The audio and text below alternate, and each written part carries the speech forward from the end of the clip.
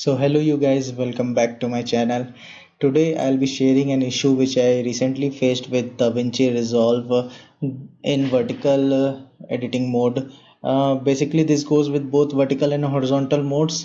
While I was editing in the vertical mode, I completed my whole timeline, and when I went to rendering video window, the when I clicked on add to render queue, as you can see, all the presets are already filled, and when I clicked on add to render queue, and the render queue here timeline is showing, and when I click on render all, just look at this middle, the aspect ratio over here of the video. When I clicked on render all, the video gets zoomed in drastically. See, like this.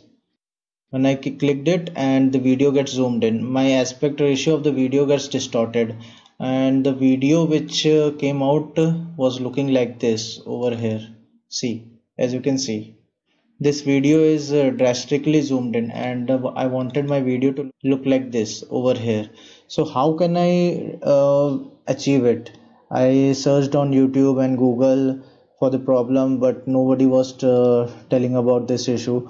So I found out what issue was happening. When I imported my media over here, I clicked on this here, generate optimized media.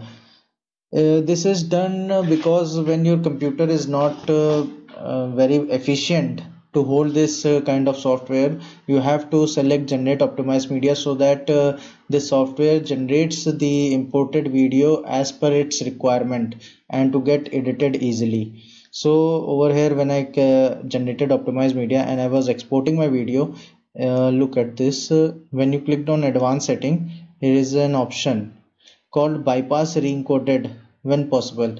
This is selected. You have to uncheck this and select use optimized media.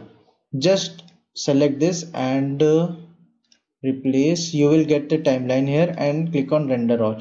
Now the aspect ratio wouldn't change. See, the video is rendering in this format only. So this was the issue which I was facing. You have to go in just advanced setting, and you have to select use optimized media, and your work is done. Thank you guys. If you liked the video, please like, share and subscribe, and do comment. Thank you. Bye bye.